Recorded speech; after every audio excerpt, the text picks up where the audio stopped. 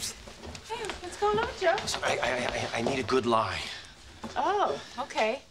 How about the whole man walking on the moon thing, you know? you can see the strings, people.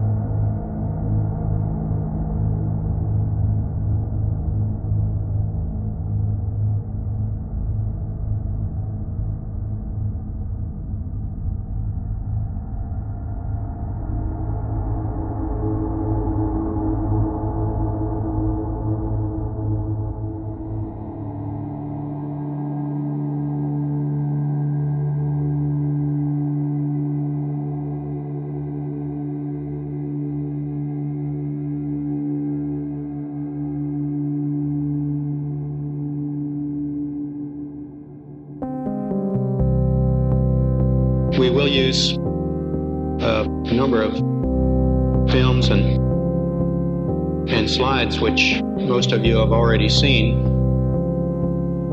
and with the intent of pointing out some of the things that we observed on the spot which may not be obvious to those of you who are looking at them here from the surface of Earth.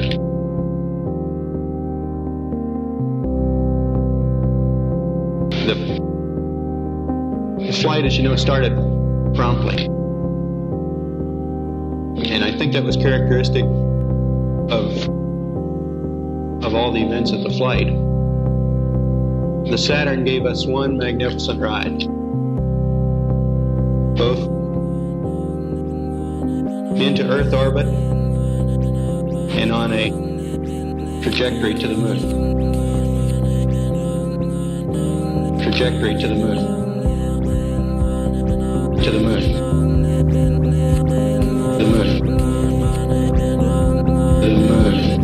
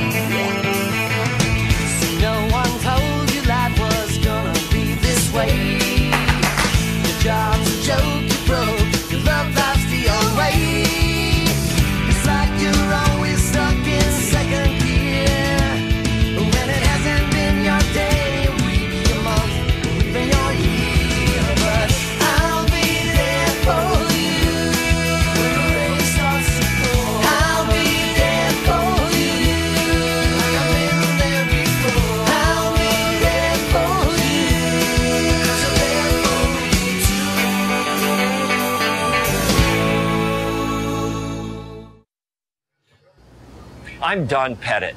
I'm a NASA astronaut, and I'm on the International Space Station. It's into the black void. It's into the black void. We were never able to see stars. Into the black void. And we cannot see stars. As you can see the stars. Oh, yeah. We were never able to see stars. As you can see the stars. The sky is deep black. As you can see the stars. We were never able to see stars. As you can see the stars. I don't remember seeing any. And we cannot see stars. The sky is deep black. And we cannot see stars. When viewed from the moon, as it is when viewed from cislunar space, the space between the Earth and the moon, the space between the Earth and the moon.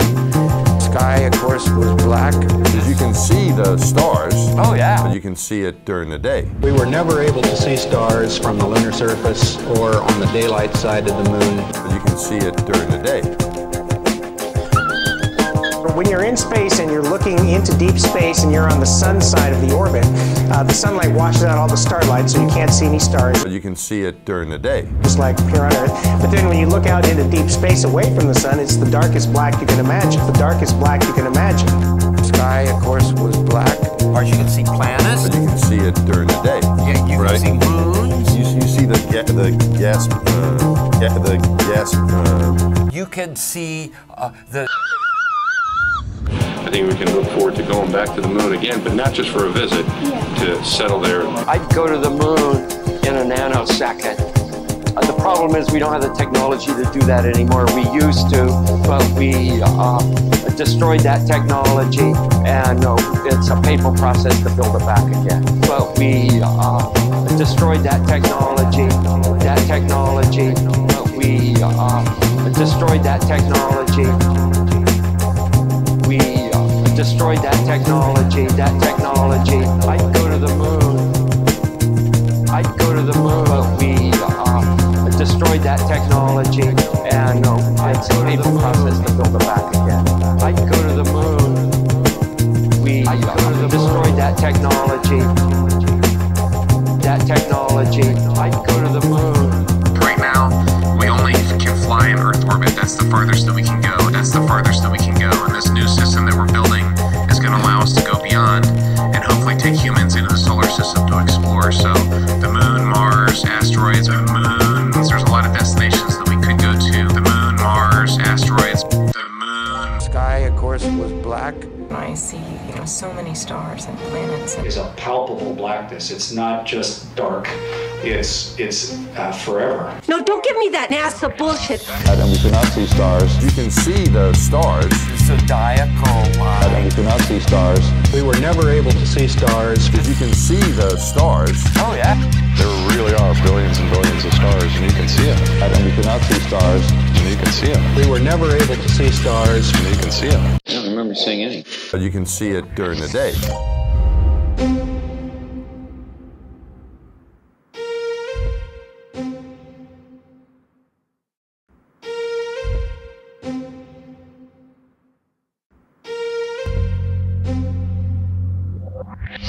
What happens if you get a leak on that?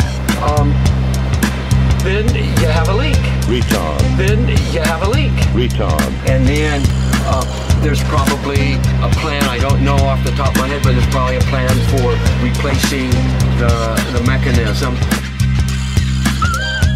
Replacing the mechanism. The mechanism might require a spacewalk. Retard. Might require a spacewalk. Spacewalk.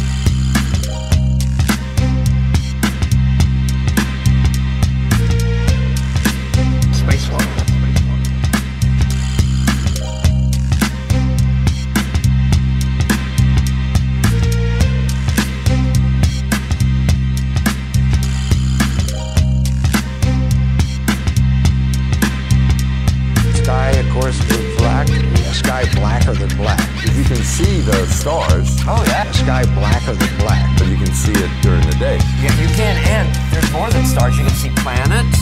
You can see moons. You see the gas Magellan clouds of the you see galaxy. The Magellanic clouds. Magellanic, so you can see it during the day. We were never able to see stars.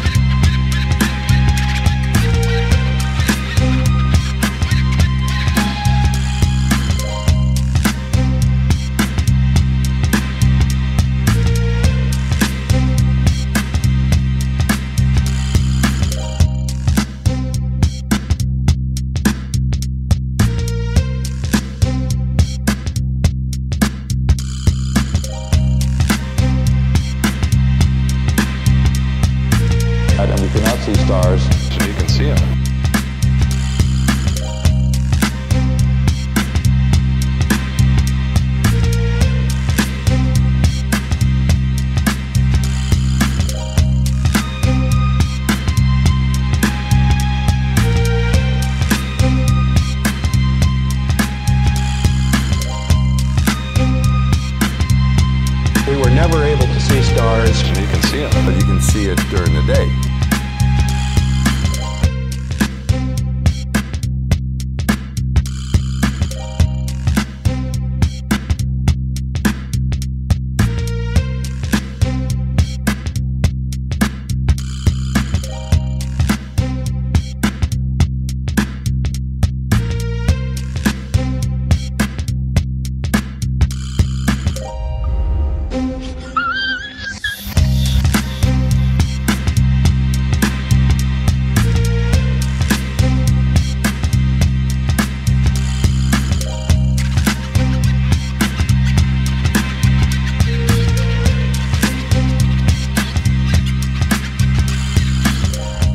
It's called real good engineering.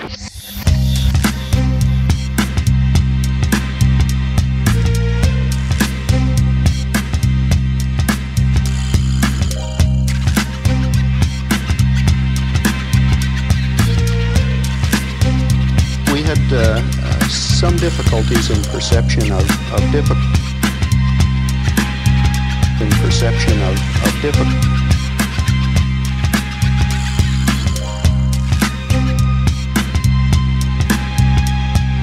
So it's more like floating in water all the time, not swimming in water, because you can't pull against the air. You can't pull against the air. It doesn't, I'll show you, it won't take me anywhere. It doesn't, I just stand here. Oh, maybe I'm rotating a tiny bit. You can't pull against the air. Oh, maybe I'm rotating a tiny bit. NASA bullshit. Then you have a leak. Retard.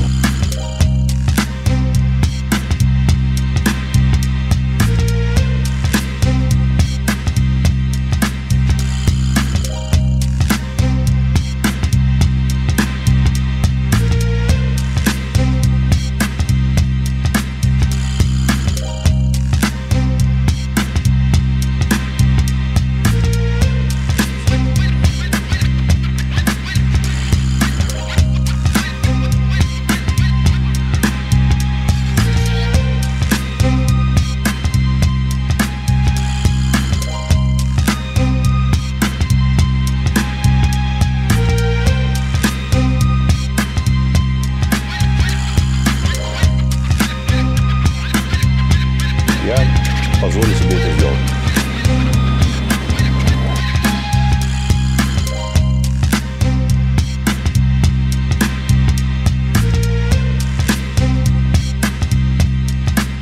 Real good engineering.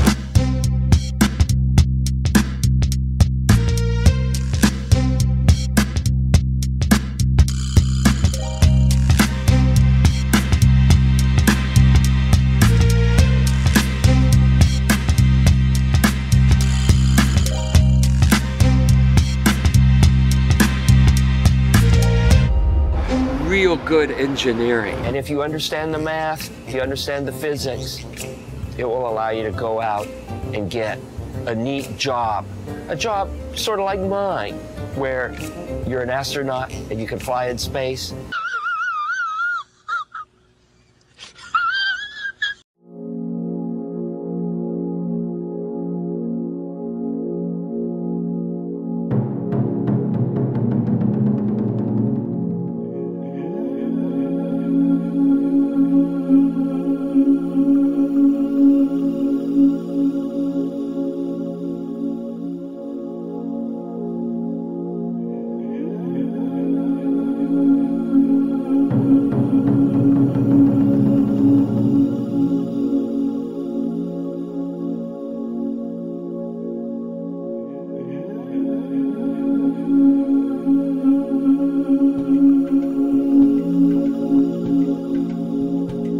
Never able to see stars from the lunar surface or on the daylight side of the moon. And we cannot see stars. There really are billions and billions of stars, and you can see them. I see so many stars and planets. I don't remember seeing any.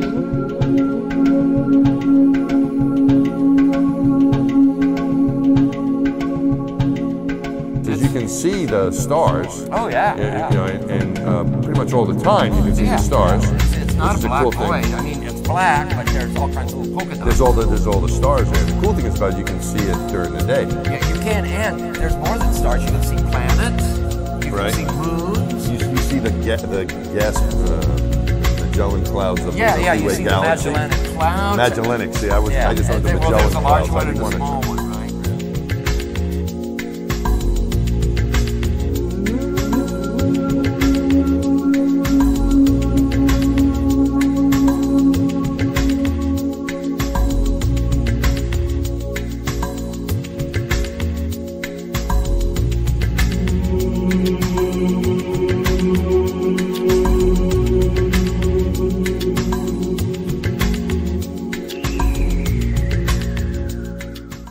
There's a recent populist sort of wave of anti-science, and as if that's something new.